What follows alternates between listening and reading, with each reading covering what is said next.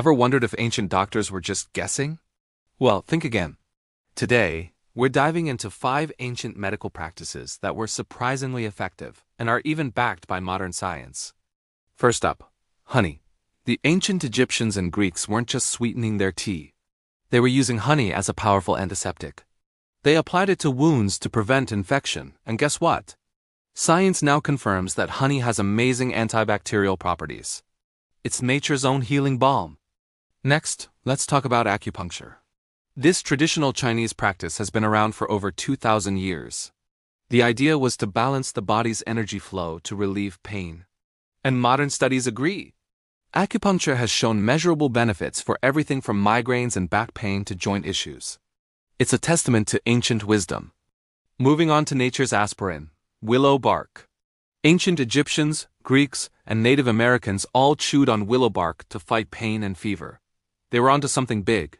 The active ingredient in willow bark is salicin, which later became the foundation for the aspirin we use today.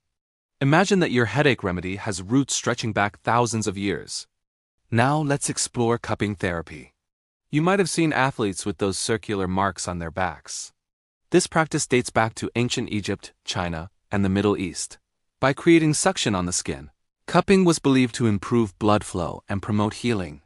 It's still a popular form of alternative medicine, helping people with muscle pain and circulation. Finally, let's talk gut health. Long before we knew about probiotics, ancient cultures were already mastering digestive wellness. Egyptians, Greeks, and Romans regularly ate fermented foods like yogurt, kefir, and sauerkraut. They instinctively knew these foods were good for their digestion. Now we know these foods are packed with beneficial bacteria that keep our gut microbiome happy and healthy. So the next time you hear about an ancient remedy, don't be so quick to dismiss it. Sometimes the old ways really are the best ways.